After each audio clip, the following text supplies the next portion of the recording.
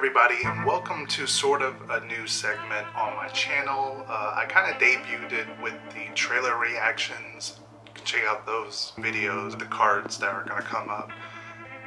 It's sort of a new segment on the channel called Horror Talk, where I do sort of a different segment. This is strictly focusing on horror. So we recently had Chucky kind of come out with a trailer.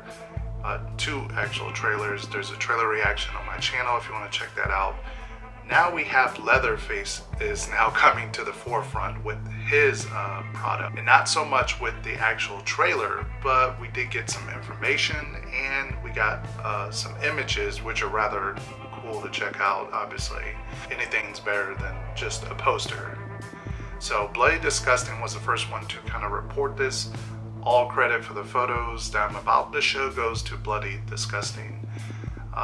We have the first photo that they show is maybe one of the inmates is tackling the sheriff. He has the gun pointed. There's some kind of blood splatter, so I think that inmate or whoever that is dead. What's really cool about this is that it's a prequel, if you didn't know that, to the original Texas Chainsaw Massacre, in which 4 inmates kidnap a nurse and basically go on a road trip. Now one of these inmates turns out to be Leatherface, a younger Leatherface, and it sort of gives me like a Devil's Rejects kind of vibe from the imagery and them saying this is a brutal road movie. Picture with the inmates and I believe the nurse that they kidnap going through the jungle. We got jungle going through the woods, and we have another one with looks like maybe the same nurse kind of crawling out of some kind of tight space, bloodied up.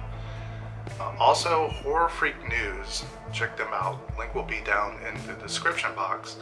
Somehow they have a photo of a young Leatherface that is supposed to appear in the movie. He's got like the mask on, it's got some blood, it looks like a chainsaw is in his hand, but it looks sort of like a weird kid version of Leatherface. It's just really strange per se.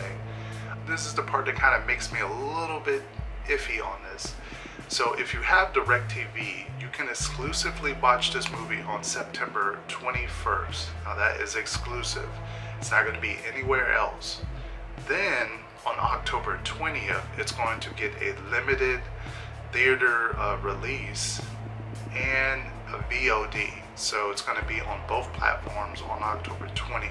I've sort of seen this done before with other movies, but it's been like movies that were not really well known. And they also have a few more images that Bloody Disgusting did not have. So the sheriff, which is the crazy psychotic sheriff that is hunting these inmates in Texas.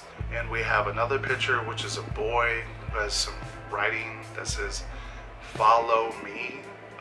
Don't know if that's supposed to be Leatherface or someone else. Rather strange.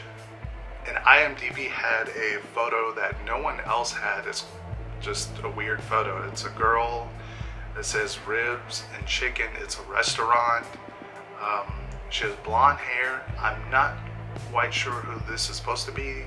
From what I've read, it said that Sally, the character Sally, was supposed to be in here. I guess sort of as a wink wink. I'm gonna go on a limb. I'm gonna say that's what it's gonna be, that towards the end of this movie it's going to bleed into the original movie. So you're going to probably see the characters get into the van and drive down the road, and that is supposed to start from the original movie with all of them being in the van and dealing with the hitchhiker. That's how I'm thinking this is going to go. But anyway, that is just a look at some images and a little bit of information on the Texas Chainsaw prequel, which is just called Leatherface.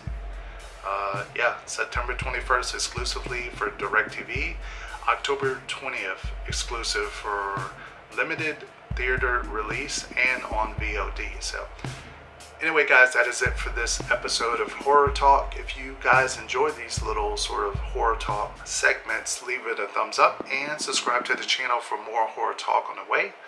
Anyway guys, until next time, Zombie Chris, out.